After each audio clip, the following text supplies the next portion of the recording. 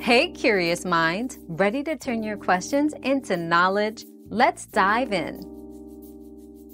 Tiling directly on plywood requires careful preparation as plywood can expand and contract, affecting the durability of the tile installation. Firstly, ensure the plywood is at least 1 1/8 thick to provide a stable base.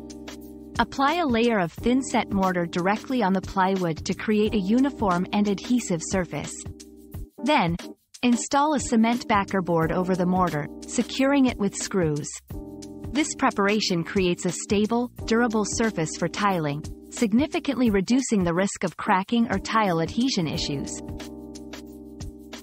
Another mystery solved, but many more await. Keep up with our daily discoveries by subscribing and turning on notifications.